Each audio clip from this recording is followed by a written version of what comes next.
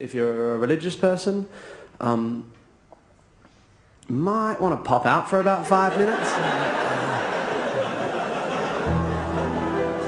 This is a song about anal sex and God.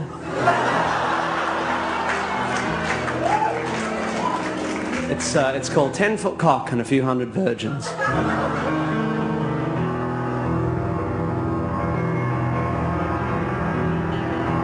So you're gonna live in paradise with a 10-foot cock and a few hundred virgins. So you're gonna live in paradise with a 10-foot cock and a few hundred virgins. So you're gonna sacrifice your life for a ride on a UFO. And when the Lord comes down in his shimmering chariot of salvation, you're gonna be the first to know. Oh.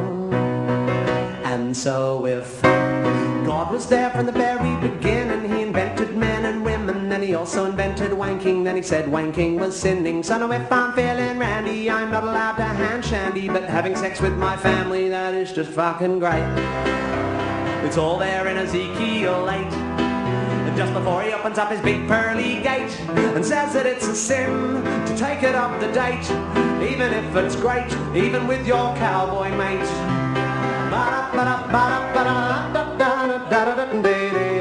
So you're gonna live in paradise with a 10-foot cock and a few hundred virgins. So you're gonna sacrifice your life for a shot at the greener grass. And when the Lord comes down with his shiny rod of judgment, he's gonna kick my heathen ass. Oh.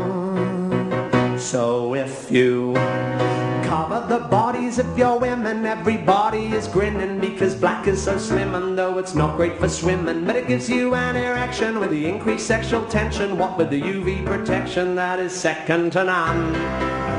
You'll find it all in the Quran, just next to the bit that justifies guns and says that it's a sin to take it up the bum, even if it's fun, even with permission from your mum.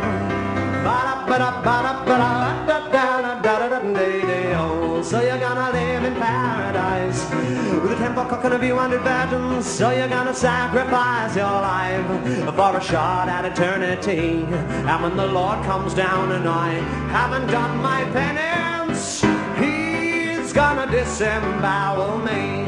Oh, you say that if I stumbled on a watch, I'd assume it had a watchmaker, that a muffin presupposes a baker, so he must agree sooner or later that this proves there's a creator. So if I put my foot in a stinker, you'd assume the existence of a sphincter. Thus you don't need to be a great thinker to conclude that God's a bum, which negates the words of Genesis 1, which make him out to be so much fun, until Adam succumbed to temptation, and then his only son got nailed to a gum, or the Middle Eastern equivalent, which suggests that God's omniscience is nullified by his ambivalence, unless it turns out that he's impotent. And if God can't get a boner, I guess that explains the plethora of huge erections in his honor, because we all know steeple's just a subconscious compensatory manifestation of a huge stiff penis, and still he tells us that it's heinous to stick a penis up your anus, even if you're famous, even if you're good at tennis.